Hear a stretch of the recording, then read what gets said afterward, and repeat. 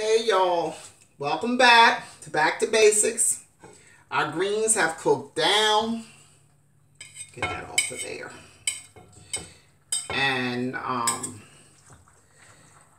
we done added all our seasonings.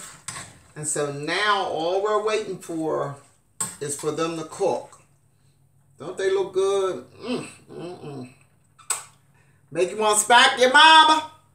But don't you smack her, because God knows you're going to smack your back. But they good. They good.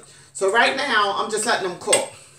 Letting them cook down for about an hour. And we done added all our ingredients in there and whatnot. And we did add a little bit of... oh, let me close my cabinets. I got all my stuff showing.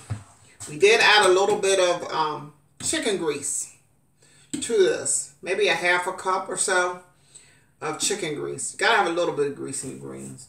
You know, that's my preference.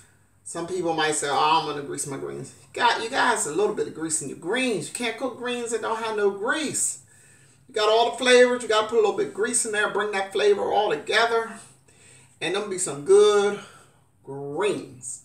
So... stay tuned to part 3, or is this part 4? I think this part 4, y'all. Be the finished product. Collard greens. Barbara Ann's collard greens. Okay. All right, I'll check with you guys shortly.